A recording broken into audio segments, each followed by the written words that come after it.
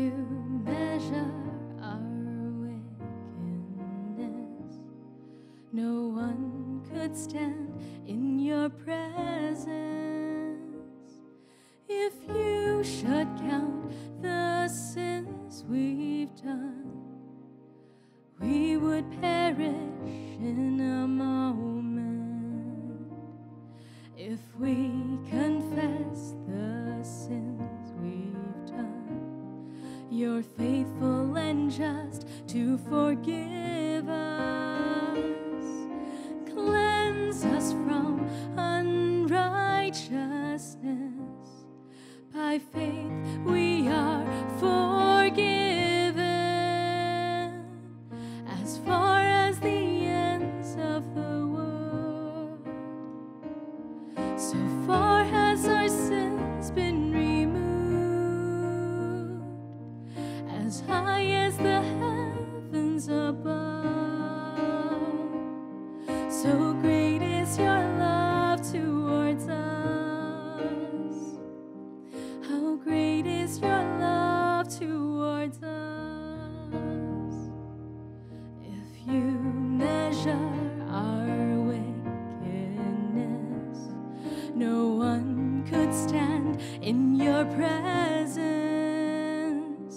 If you should count the sins we've done, we would perish in a moment. If we confess the sins we've done, you're faithful and just to forgive us. Cleanse us from unrighteousness. By faith we are forgiven. As far as the ends of the world, so far has our sins been removed. As high as the heavens above, so great is your love towards us. How great is your love towards us.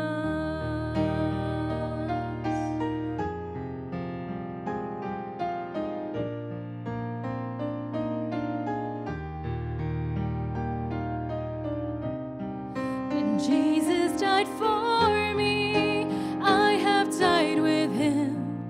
Sin is defeated, forever I am free.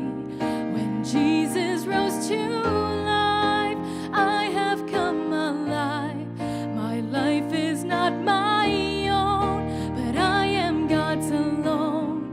When Jesus died for me, I have died with him. Sin is defeated, forever I am free. When Jesus rose to life, I have come alive. My life is not my own, but I am God's alone.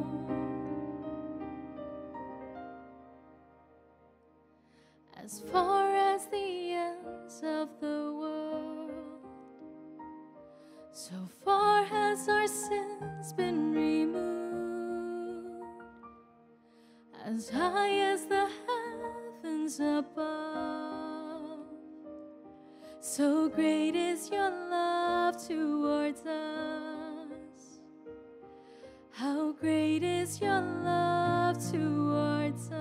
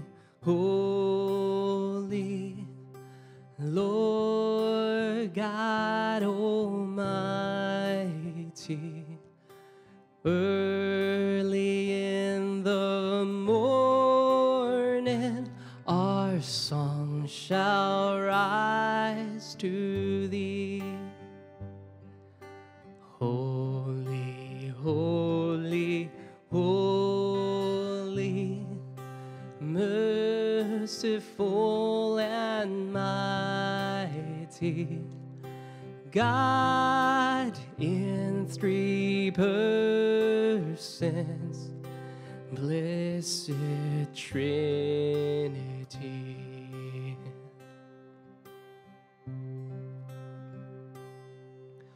Holy, holy, holy, all the saints adore thee, casting down their golden crowns around the glassy sea. Cherubim and seraphim falling down before thee, who was and is and evermore shall be. Oh, worthy are you, God, our Lord God and King. Receive all the glory and honor and power, for you have made all things. Oh, worthy are you, God, our King and throne above. May you be praised, O worthy, O worthy, O worthy, worthy are you, God. Holy, holy, holy, Lord God Almighty, all thy works shall praise thy name in earth and skies and sea. Holy, holy, holy, merciful and mighty, God in 3 persons, O blessed Trinity.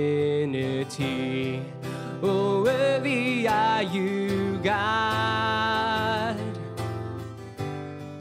our Lord God and King. Receive all the glory and honor and power, for you have made all things. Worthy are you, God, our King and throne above. May you be praised, O worthy, O worthy, O worthy, worthy are you, God. O worthy are you, God, our God, Lord and King. Receive all the glory and honor and power, for you have made all things. Oh, worthy are you, God, our King and throne above. May you be praised, O worthy, O worthy, O worthy, worthy are you, God. May you be praised, O worthy, O worthy, O worthy, worthy are you, God.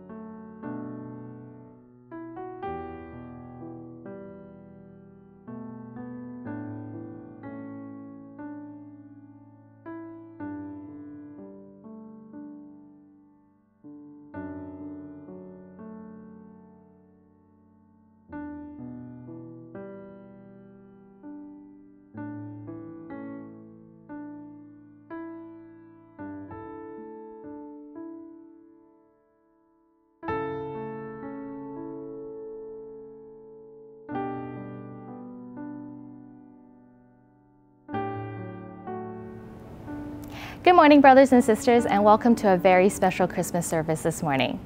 This year, people around the world will be experiencing Christmas a little bit differently because of the pandemic. And especially in BC, we have some restrictions that limit a lot of the activities that we used to do.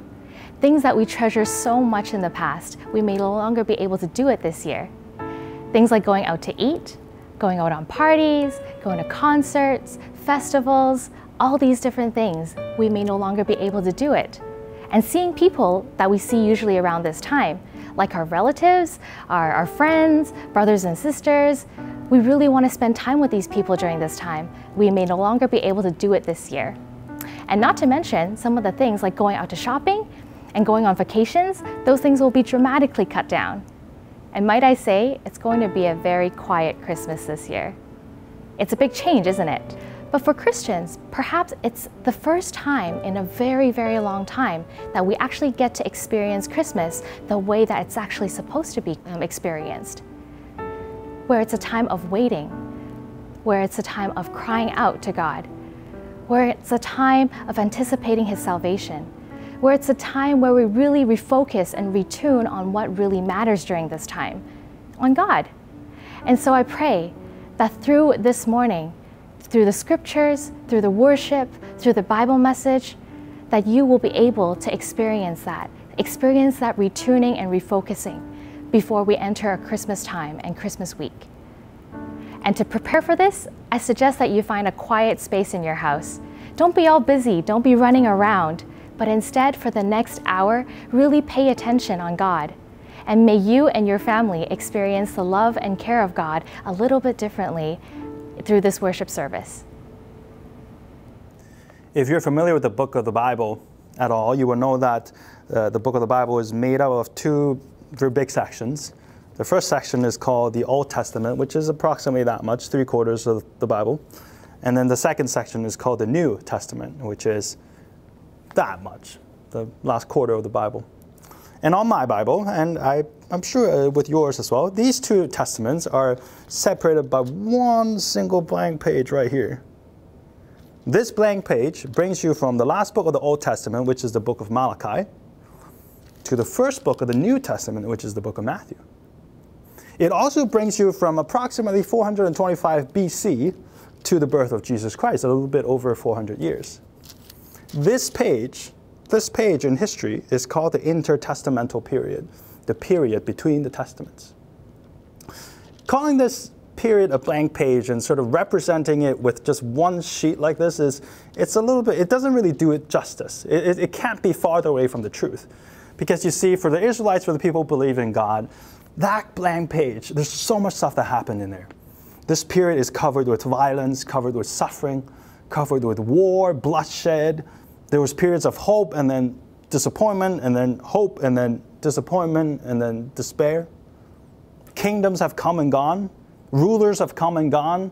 Yet God's kingdom never came. God's ruler never came. You see, the Israelites have been hoping for God's kingdom, for God's ruler, because that's what God promised in these last book of the Old Testament, in the prophets, what we call.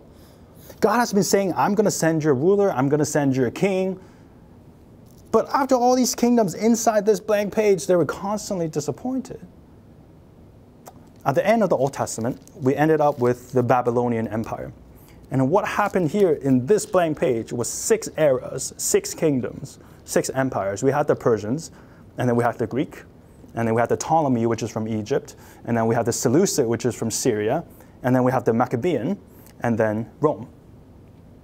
Where's the promised king? Where's the promised kingdom? All of these kingdoms have come and gone, but where's the promised one? Forget about the king. God didn't even send a prophet. God didn't even send a spokesperson. God didn't even say a word. God didn't even let out a breath in this blank page of 400 years. For us, we know it's 400 years, but to the Israelites, it must have been forever. The reason why it was so difficult is because there were so many persecutions and sufferings going on. One of the more difficult eras is the Seleucid era. That must have been the most difficult time. The ruler of that era, one of them was called Antiochus IV. Actually, the full name that he's given himself is Theos Antiochus Epiphanes.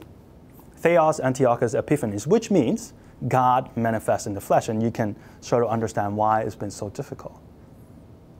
In 172 BC, Antiochus IV raided Jerusalem. Basically, he was so fed up with the politics, so fed up with the Jews, so fed up with the religion, he raided Jerusalem. He murdered over 100,000 Jews, and he sold 40,000 of them as slaves.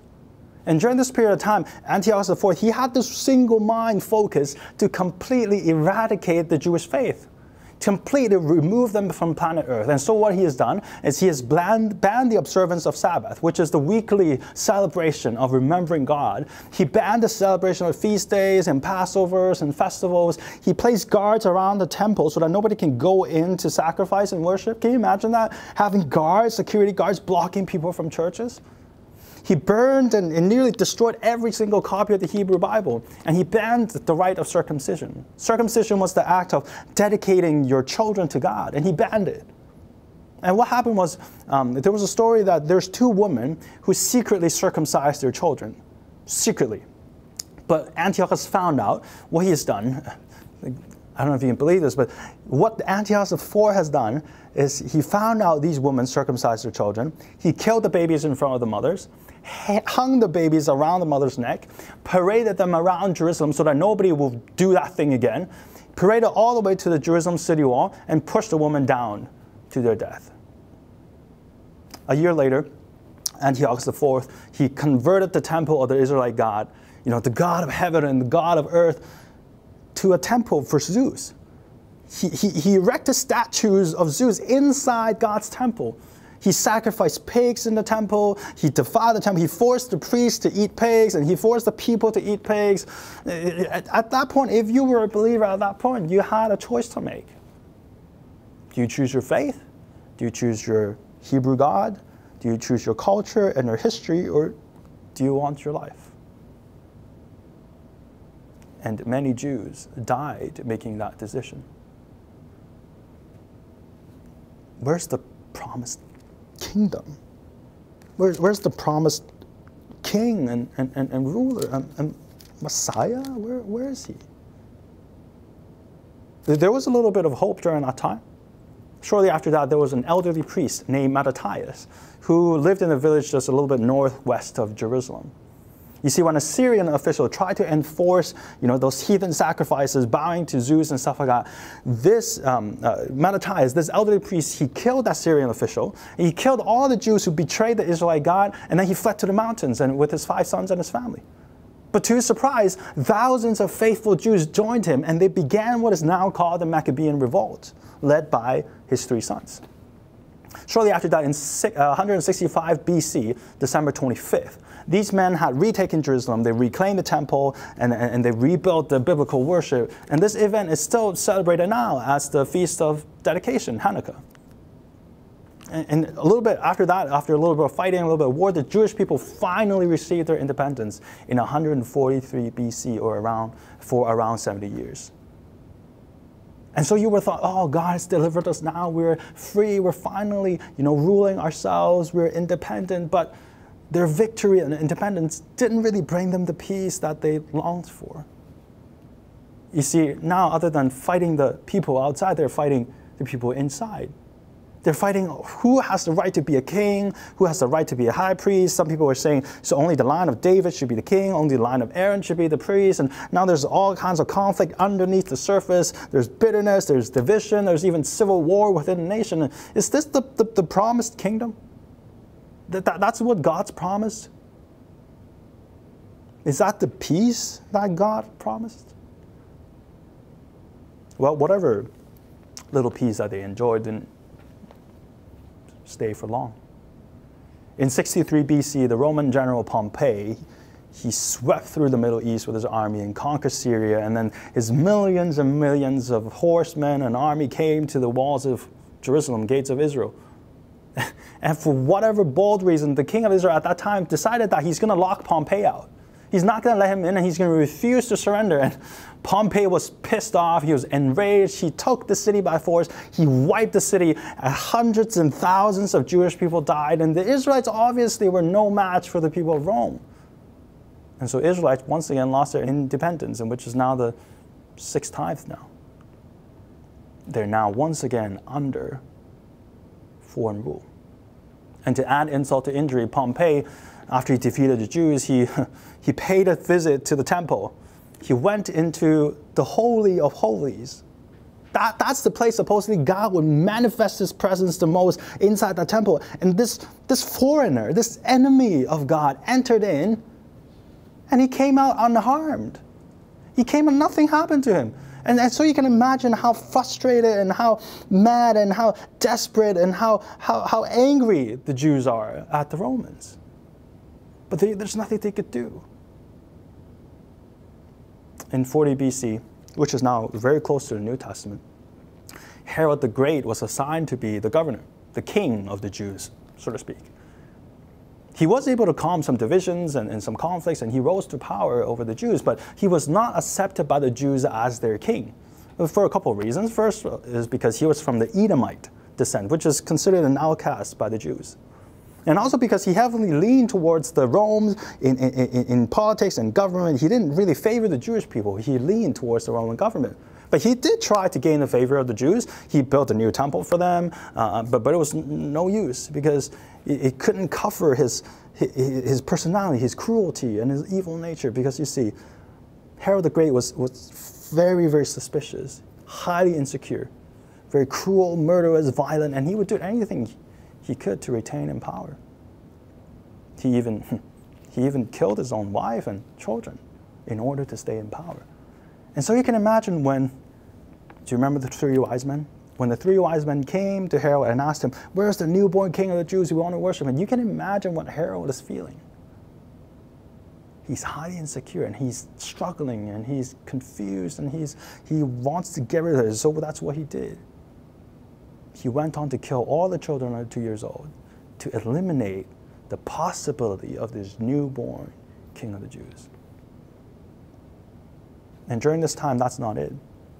The Israelites were not fighting against sort of outward persecution, swords and fists and punishment. That's not it. There's also cultural and religious sort of internal persecution that's coming. Because you see, back then when the Greek ruled the region, the Greek Empire, Alexander the Great, he made it his agenda to spread Greek all over the Middle East. That's called Hellenization. Basically, he wants to spread the Greek custom, the culture, the religion, the language, the clothing, all the currency and all the philosophy and art. He wants to spread it and make that the standard of living. So basically, Greek was the thing. And obviously there was a lot of benefits and developments during this time. Greek became the predominant language, and so you can understand that, art and literature probably flourished. The Greek currency became the standard, and so is the way of measuring things. Entertainment from Greek, art, theater, culture, sports, philosophy, music, spread through like a storm. But to the faithful Jew, this was a battle. This was a temptation. This was a battle for their own identity, you see. They're now fighting against Greek gods and goddesses. They're fighting statues and temples and myths and religions and magic and cults. And they can't turn a corner without seeing that menacing statue of Zeus or that enticing statue of Aphrodite. And they're fighting the temptation from the culture, those arts and entertainment and theater. That's more fun. That's more appealing, that's more sensual, that's more attractive, more entertaining. But it's not Jewish, it's not godly, and it's not holy. And so out of this period, the Hebrew generation, they're fighting for their identity. And the question is simply this: do you go with the God or the gods? Are you a Hebrew or are you a Greek? Do you keep your identity or go with the flow? Or do you keep your values and your belief system and your religion, or you keep your life? And so compared to the battles and the warfares and the swords and the fists and the revolt and all that kind of stuff, this was another kind of monster. This was like a hidden kind. This was like a poison that would kill you from the inside, and without you even knowing, you would come out as a different person. Not even Hebrew anymore. And so it has been 400 years. 400 years in this blank page. 400 years of persecution and darkness and revolt and war and bloodshed, as well as battling the culture, or maybe even getting brainwashed to become ungodly, to a way of living that there's no God and no hope, there's no promise, there's no kingdom, No, nothing. What is a blank page to us, you have to remember, is an eternity for them. They didn't have the rest of this. They thought this would go on forever. And if you're a Jew, if you're a Hebrew at that time, there's nothing you can do. You just wait. You just wait and you endure and you wait and you hope and you wait and you wait for the promised kingdom. Where's the promised kingdom? Where's the promised king? Where's the promised Messiah?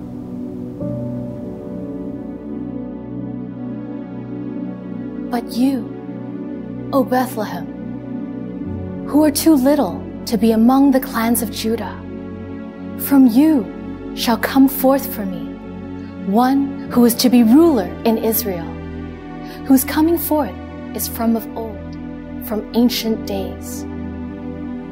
But there will be no gloom for her who was in anguish. In the former time he brought into contempt the land of Zebulun and the land of Naphtali. But in the latter time he has made glorious the way of the sea, the land beyond the Jordan, Galilee of the nations. The people who walked in darkness have seen a great light. Those who dwelt in a land of deep darkness, on them has light shone. You have multiplied the nation. You have increased its joy. They rejoice before you as with joy at the harvest. For the yoke of his burden and the staff for his shoulder, the rod of his oppressor, you have broken as on the day of Midian. For every boot of the tramping warrior in battle tumult, and every garment rolled in blood, will be burned as fuel for the fire. For to us a child is born, to us a son is given, and the government shall be upon his shoulder, and his name shall be called Wonderful Counselor, Mighty God, Everlasting Father, and Prince of Peace. Of the increase of his government and of peace, there will be no end. On the throne of David and over his kingdom, to establish it and to uphold it with justice and righteousness from this time forth and forevermore. The Lord himself will give you a sign. Behold, the virgin shall conceive and bear a son, and shall call his name Emmanuel.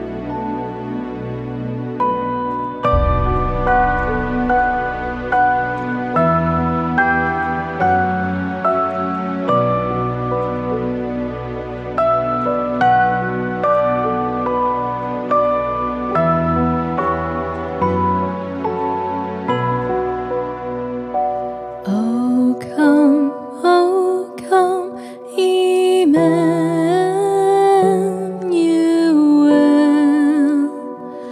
and ransom captive Israel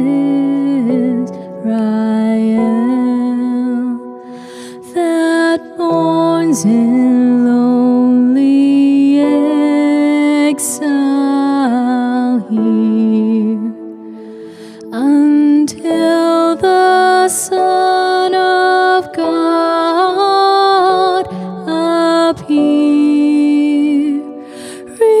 Rejoice, rejoice, Emmanuel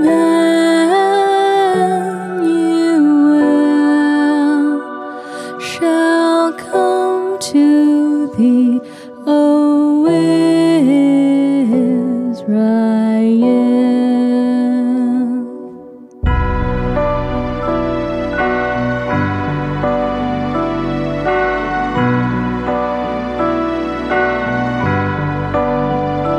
Oh, come, thou day spring, come and cheer our spirits by thine advent here. Disperse the gloomy clouds of night, and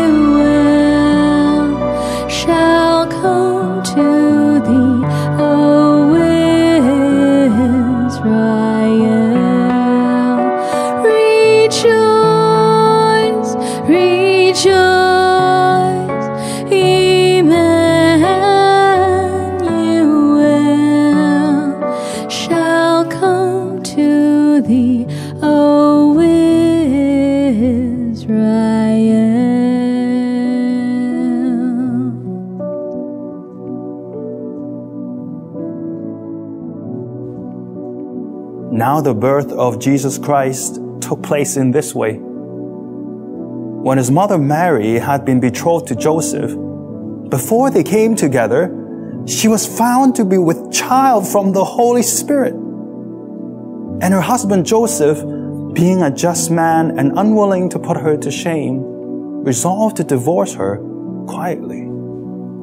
But as he considered these things, behold, an angel of the Lord appeared to him in a dream, saying, Joseph, son of David, do not fear to take Mary as your wife, for that which is conceived in her is from the Holy Spirit. She will bear a son, and you shall call his name Jesus, for he will save his people from their sins. All this took place to fulfill what the Lord has spoken by the prophet. Behold, the virgin shall conceive and bear a son, and they shall call his name Emmanuel. In those days, a decree went out from Caesar Augustus that all the world should be registered. This was the first registration when Quirinius was governor of Syria.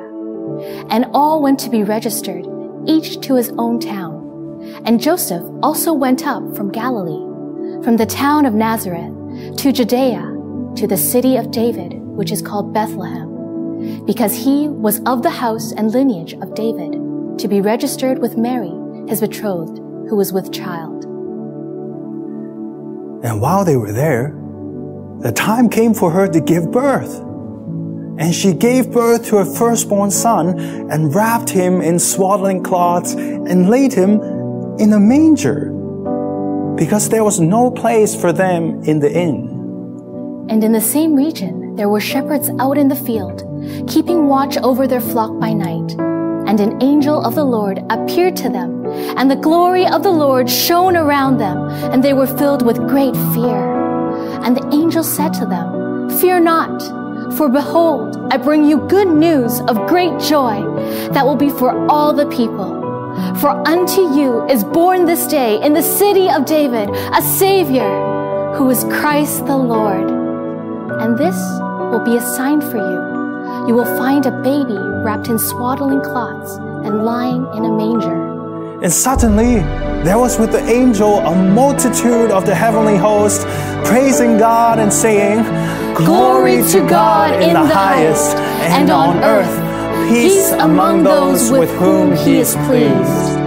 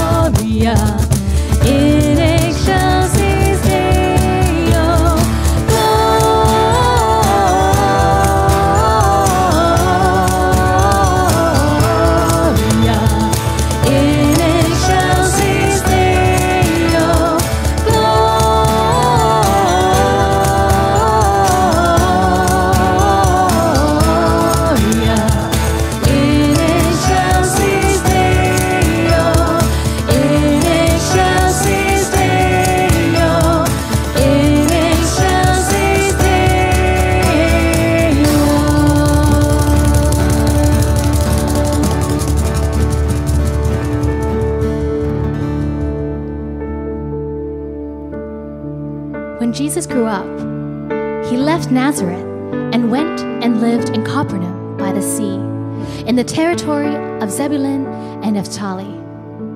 This was to fulfill what was spoken by the prophet Isaiah. The land of Zebulun and the land of Naphtali, the way of the sea, beyond the Jordan, Galilee of the Gentiles.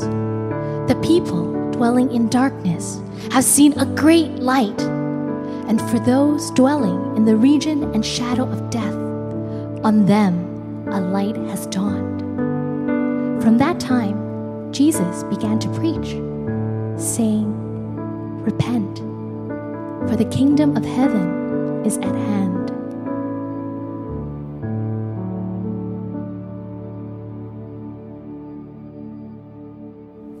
"400 years of suffering, 400 years of silence, and 400 years of waiting. Kingdoms rise and fall, rulers come and go. There was Persia, there was Greek, there was Egypt, there was Syria, there was the Maccabees, and there's the Rome. The only thing that the Israelites could do under all this persecution and suffering is just to hold on. Hold on for dear life. Hold on to what God said, what he promised through the prophet. Back here. One of whom is Isaiah, from which we just read. They're just holding on to this one day. There's this thought, there's this belief for them that there's one day, the earthly kingdoms, all these rulers that's going to pass, God's kingdom would finally come. The wars would stop. There's no more unjust ruling. There's no more warfare. There's no more bloodshed. And this Messiah is going to rule. He's going to be wise. He's mighty. He is righteous, and he's just, and he delivers peace forever. But they didn't know when. They didn't know how long they had to wait. But all they could do is wait. Well, I mean, what else could you do? And so it's in this waiting that Jesus was born. Silently, unnoticed. There's no fanfare. There's no celebration. There's no massive party.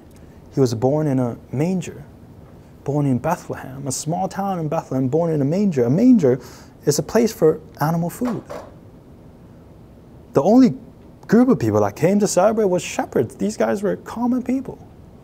The mother was a nobody called Mary, and the father was your average citizen, is a carpenter called Joseph. And when Jesus was born, he was almost murdered by Herod the Great.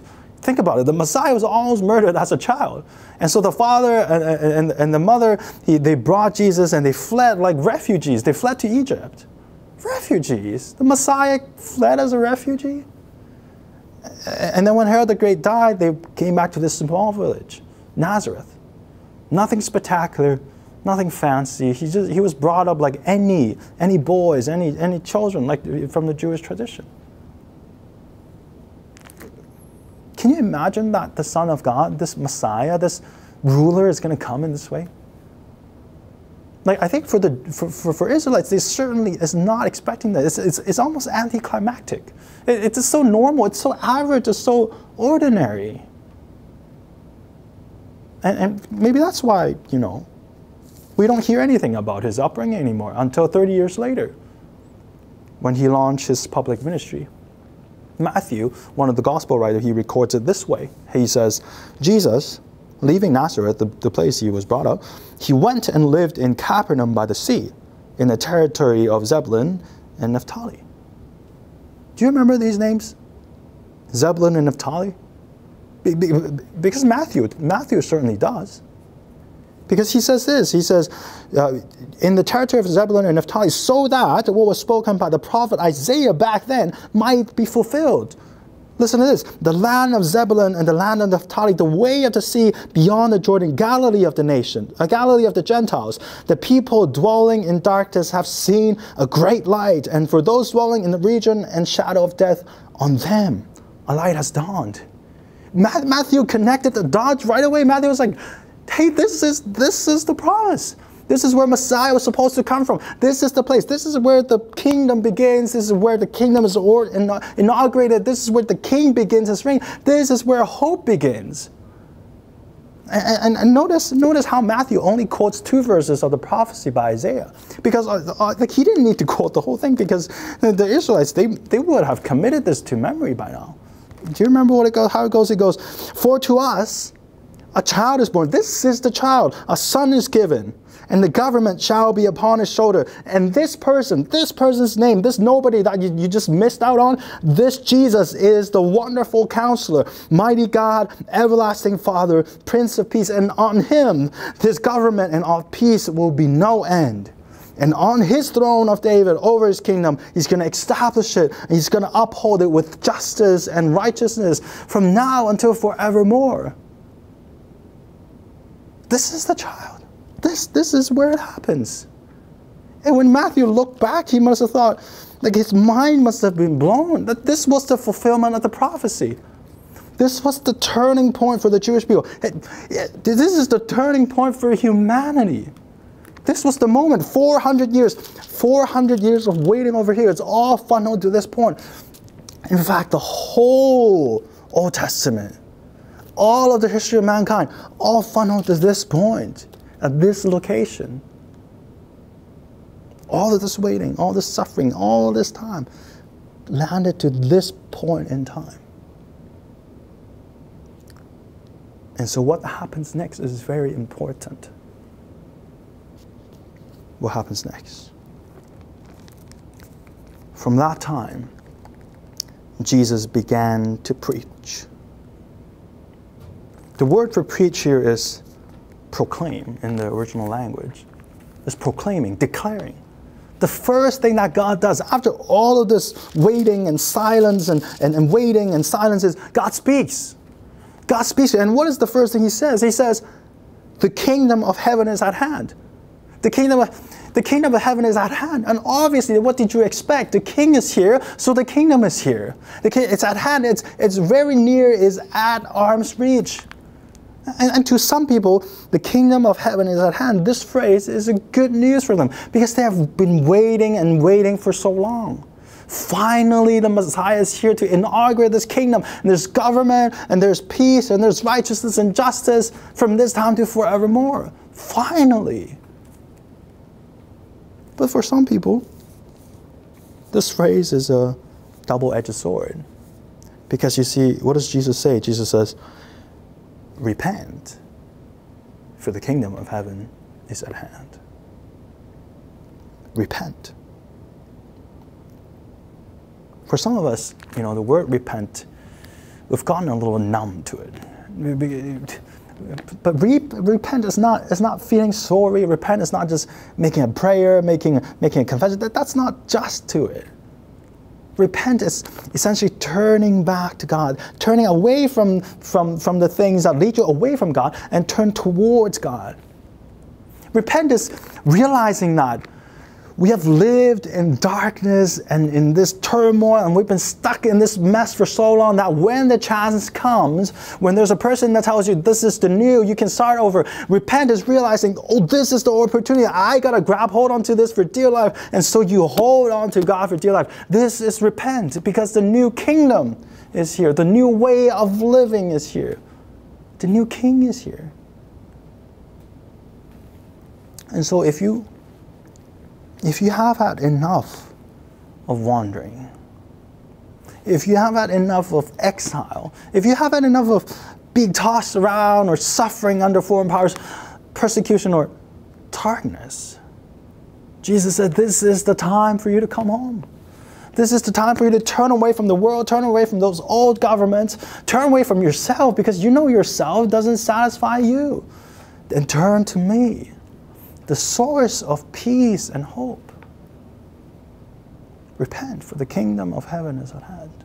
Turn to me, the King. It seems very fitting during this time to use an analogy to illustrate this. Just a while ago, November 3rd, was the U.S. presidential election. This is a little bit different of an election because the votes had to be counted. We had to wait. A few days after the election, it was very, very clear who won and who lost. According to custom and tradition, the one who lost was supposed to concede. Amid defeat, concede gracefully and sort of graciously begin the transition process as smooth as possible so that the old administration can go to the new. And this is what Jesus says. Jesus says the Messiah has come. The kingdom of heaven is here. So this is the new administration. The old, you got to make way. And the people in the old, or the people and the citizens, they got to acknowledge it. They got to welcome the new, welcome the way of the new government. And as is the response to U.S. election, when there's a new ruler in place, when there's a new king in place, there are usually two groups of responses.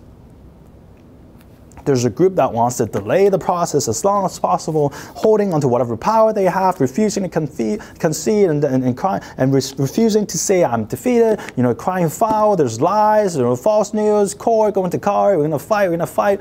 Doing all they can to stop the transition. There's a group of people that's like that. But there is another group of people. This group is so fed up and so sick of the darkness and evil and sin that they immediately welcome the new king and they begin this transition. And they say, we're going to welcome this new government. We're going to welcome this new legislation. We're going to welcome these group of people and we're going to align ourselves to them. We're going to get ourselves ready for this new government and we can't wait. Let's repent. Repent, for the kingdom of heaven is here. And Christmas is a season like this. It's a season of invitation, if you want to put it that way. Messiah has come. The king has already arrived. The kingdom of heaven has begun. The invitation for you is to turn to him. What's our response? Do we welcome the king or do we go to court against him? Do we hold on to those old rules and old ways of doing things, or do we align to the new legislation and the new policies? Are we holding on to the old chapter, or are we ready for a brand new book? Are we still lingering in darkness and unrest, or even finding pleasure in the old? Or are we desperate for the light and for the peace that the new promises? I'll give you a person that we can use as a reference for how to graciously, concede and joyfully accept the new. This is Apostle Paul. He writes this in Galatians chapter 2, verse 20. He says, I have been crucified with Christ. It is no longer I who live, but Christ who lives in me. No longer I who lives. He has surrendered. He has conceded. He says, Christ lives in me now. This is the new ruler. He says, the life that I now live in the flesh, I live by faith in the Son of God who loved me and gave himself for me. He has conceded. He surrendered. He says, Jesus Christ, you be the Lord. You be the King. He also says somewhere else. He says in 2 Corinthians chapter 5, he says, therefore, if anyone is in Christ, he's a new creation. The old has passed away and behold, the new has come. The old is gone, the new is here, the king is here. Repent. Turn to him, for the kingdom of heaven is at hand. Will you welcome the new king? Will you follow the new king? And this is the invitation in Christmas. And I understand, for some of us here, if we're not sick of the darkness, if we're not sick of the struggles of the old, and if we're not tired of all this stuff, in fact, if we even enjoy the old government, the old way of doing things, Christmas for you is an extended holiday. Christmas is dinner. Christmas is gifts and presents and carols. Another year passes by, another celebration, nothing else really changes.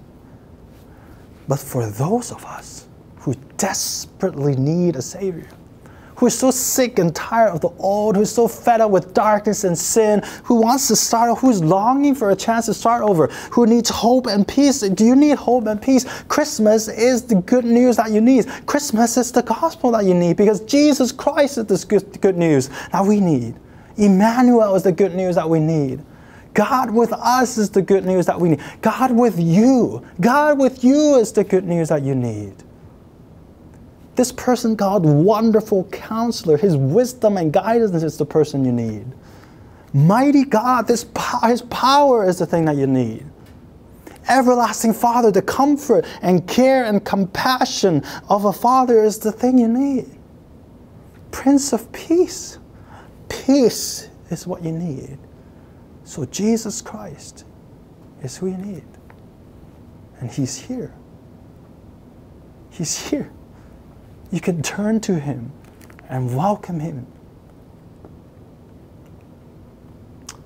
So today, I want to make a prayer for us. If you're ready to welcome Him, if you're ready to joyfully and willingly concede and surrender to Him, even for the first time, I want to pray for you. I'm going to do this prayer in two parts. The first part, I'm going to pray for those that is making that decision for the first time ever in your lives. You've never heard of this King. You want to try this out. You want to commit to Him. I'm going to pray for you first. And secondly, I'm going to pray for those of us that have already made that decision. Those of us who are already Christians, I'm going to pray for you second. Why don't we pray together? Let's pray. God, we want to pray for those people that are listening to this message, listening to the meaning behind Christmas for the first time. Those people, we are tired, and we're tired of the darkness, we're tired of the brokenness. We're tired of getting thrown around by different rulers and kings and lords over our lives, and we're so tired of serving all these other idols and gods that don't really satisfy us. They don't give us that peace and the hope and the satisfaction, and it doesn't fulfill that longing inside. God, we want to pray for those people today. God, we want to experience this new kingdom. We want to experience the peace and the hope that this new King offers. We want to experience the guidance from this wonderful counselor, the power and protection from the mighty God. We want to experience the promise of Emmanuel, God with us. And so God, we welcome you into our lives.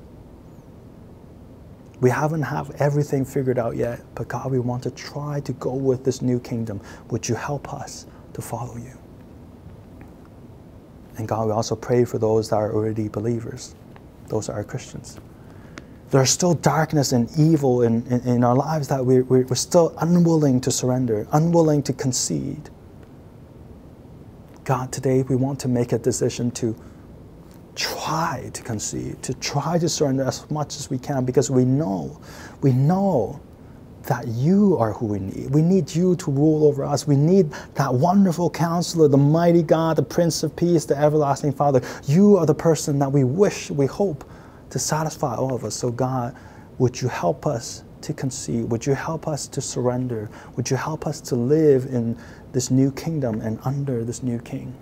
And help us to continue to follow you, Emmanuel, God with us. And we pray all this in the name of Jesus. Amen. Church, I'm going to invite you to stand. Let us celebrate the new King and welcome the new kingdom.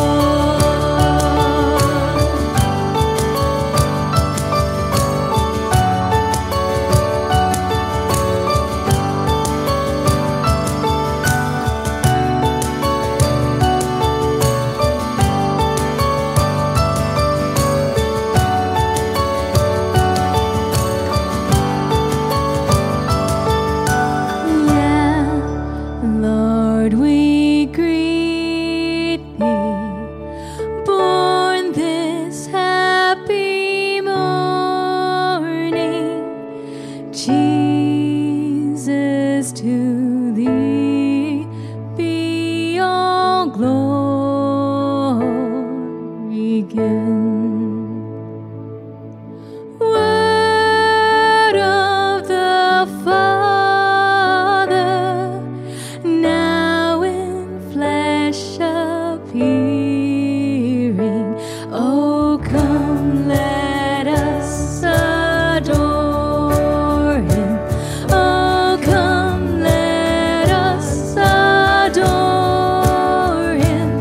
Oh, come, let us adore him, Christ the Lord.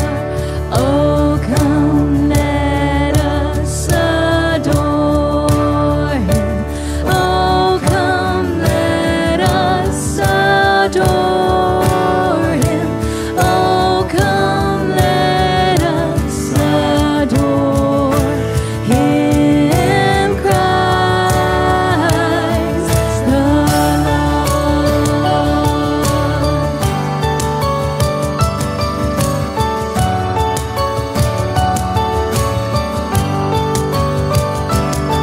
His name shall be Wonderful Counselor. His name shall be Everlasting Father.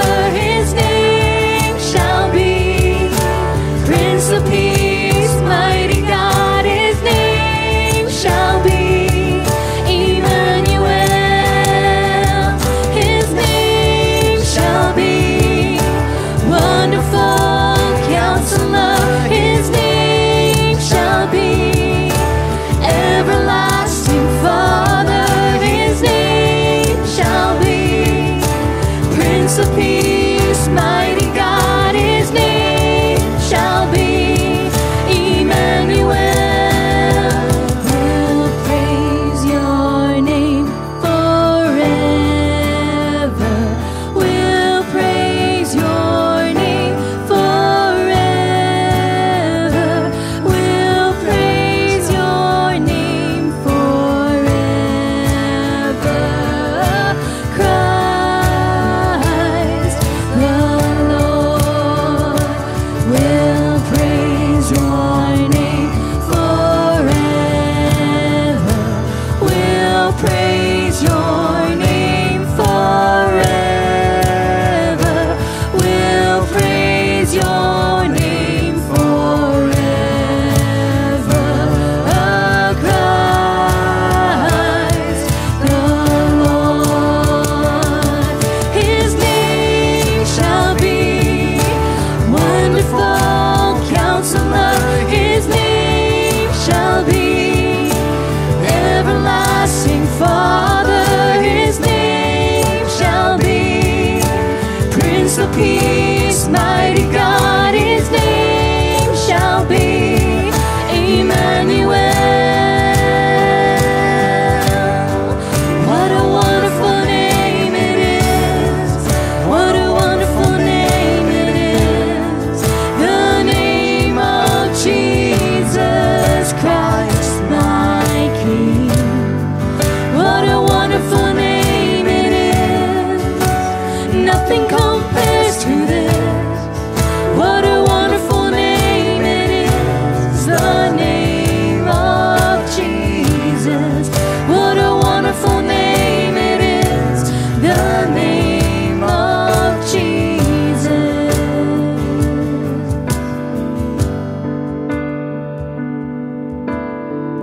You are the Word at the beginning, one with God the Lord Most High. Your hidden glory in creation, now revealed in you are Christ. What a beautiful name it is. What a beautiful name it is. The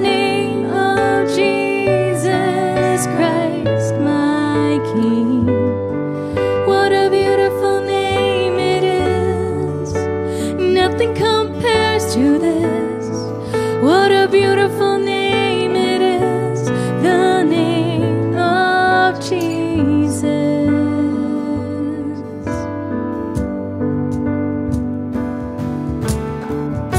You didn't want heaven without us, so Jesus, you brought heaven down. Our sin was great, your love was greater. What could separate us now? What a wonderful name it is. What a wonderful name it is. The name of Jesus Christ, my King.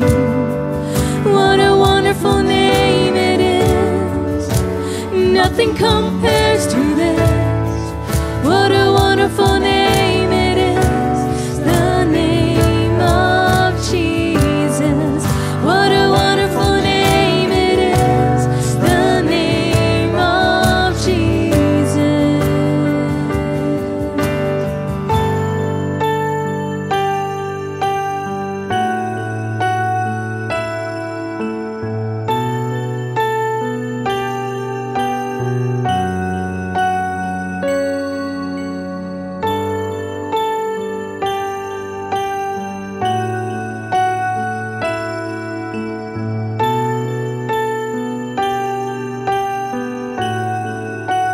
Death could not hold you, the veil tore before you. You silenced the boast of sin and grave. The heavens are roaring, the praise of your glory. For you are raised to life again. You have no rival, you have no equal, now and forever, God, you reign. Yours is the kingdom, yours is the glory, yours is the name above all names. What a powerful name it is. What a powerful name it is.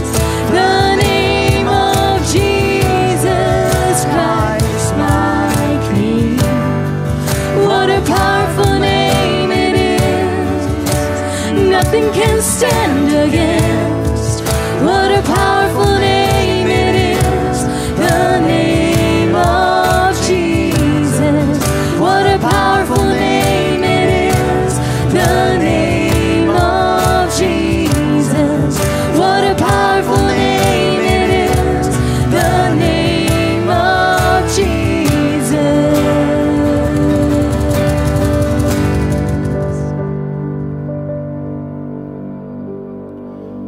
Church, receive the benediction and the sending from Jesus Christ.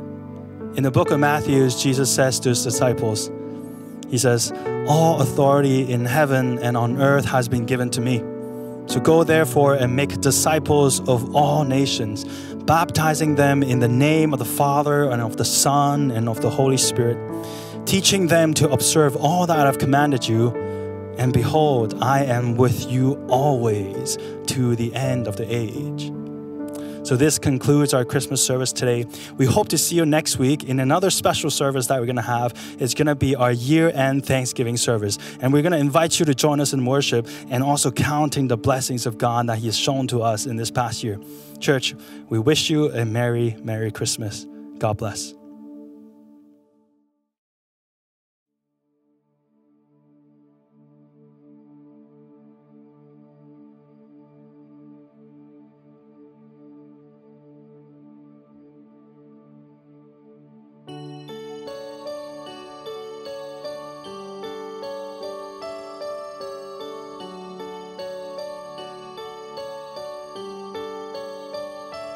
Oh, come,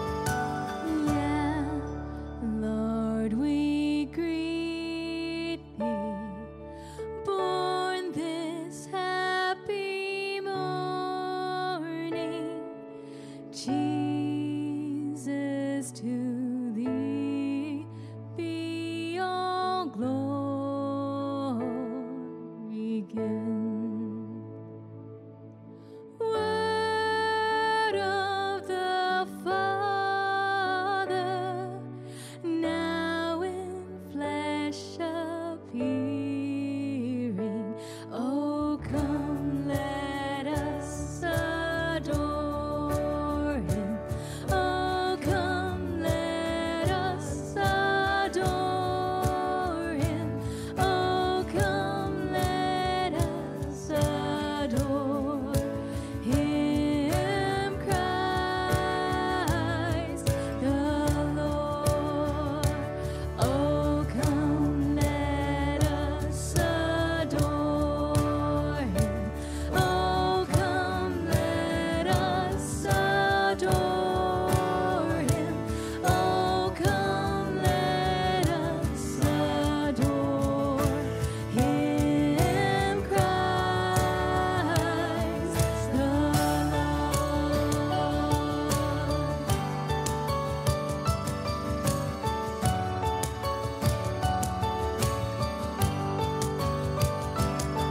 His name shall be Wonderful Counselor. His name shall be Everlasting Father.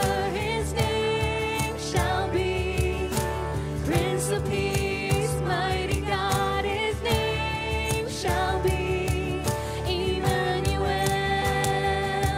His name shall be Wonderful Counselor.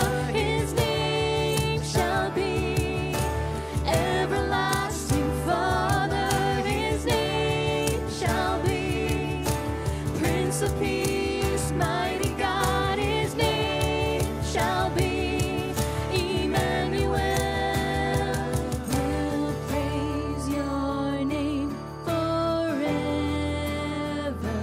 We'll praise your name forever. We'll praise your name forever. Christ the Lord. We'll praise your name forever. We'll praise your name forever. We'll praise your name forever. Christ the Lord. His name shall be Wonderful Counselor. His name shall be Everlasting Father. His name shall be Prince of Peace, Mighty God. His name shall be Emmanuel. What a wonderful name it is. What a wonderful name it is. The name of Jesus Christ, my King. What a wonderful name it is. Nothing compares to this. What a wonderful name it is. The name of Jesus. What a wonderful name it is. The name of Jesus.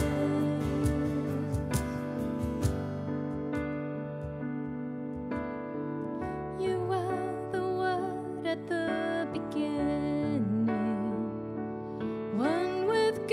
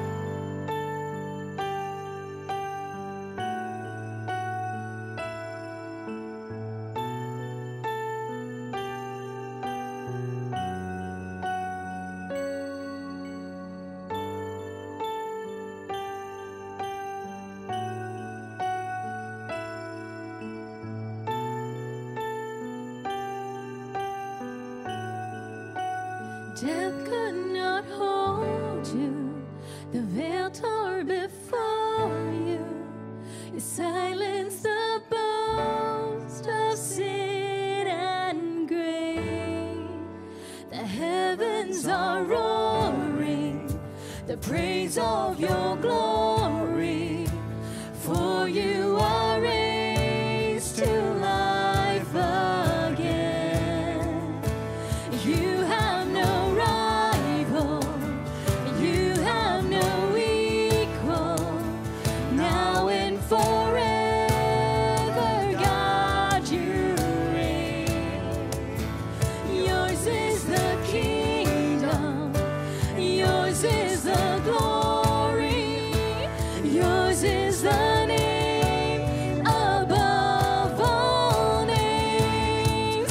What a powerful name it is, what a powerful name it is, the name of Jesus Christ, my King. What a powerful name it is, nothing can stand against. What a powerful name it is, the name of Jesus.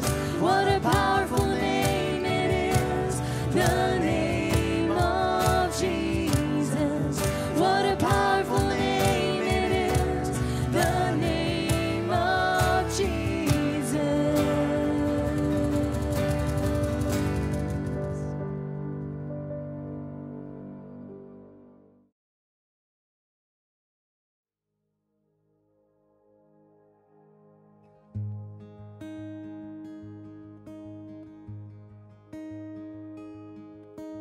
And can it be that I should gain and interest in the Savior's blood? Died he for me, who caused his pain, for me who him to death pursued.